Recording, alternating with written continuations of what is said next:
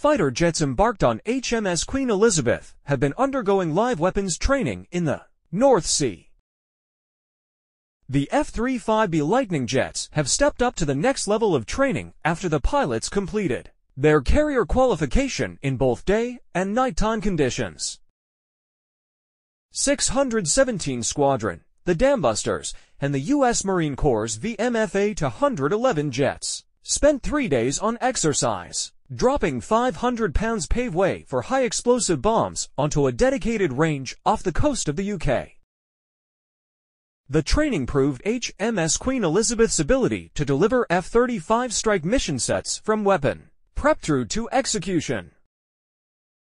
Captain James Blackmore, Commander Air Group, said, "Working with British and American live weapons is a new experience for the Royal Navy, and the next step on the road toward full operational capability. Everyone needs to step up a gear to ensure we are ahead of the game as we move toward HMS Queen Elizabeth's first operational deployment next year, as from that moment onwards we need to be ready to do this for real."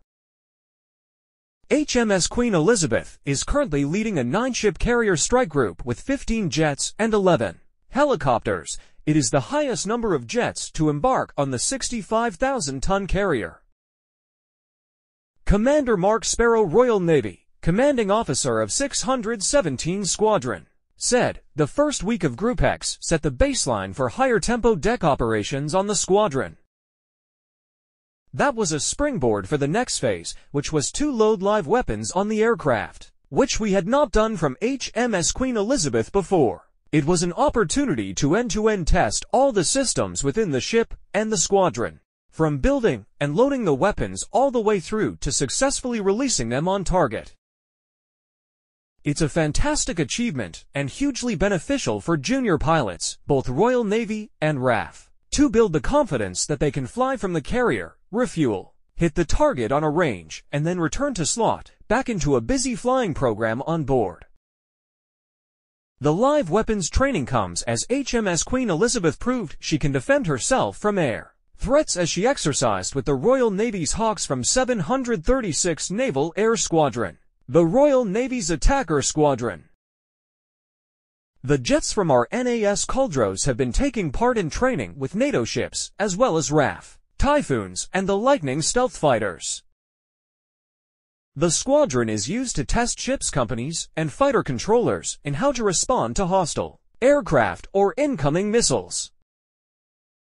It is part of the annual multinational exercise Joint Warrior, which is taking place off the east coast of Scotland this month. The black-painted 736 Squadron jets were operating from RAF Leeming in Yorkshire, before moving up to Aberdeen International Airport for the start of Joint Warrior.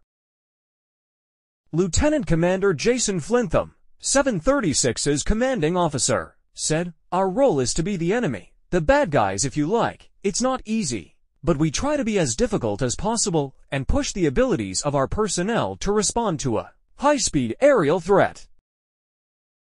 In one situation, 736 Squadron provided for Hawks as part of an 11-aircraft airborne threat against 11 RAF Typhoons, with 22 aircraft in the air fighting on this occasion. It was super exciting to be involved with, and it demands much concentration and skill from my Navy pilots. These large-scale exercises are key to the delivery of the UK's carrier strike group, and 736 Squadron is at the forefront of preparing our ships for future operations around the world.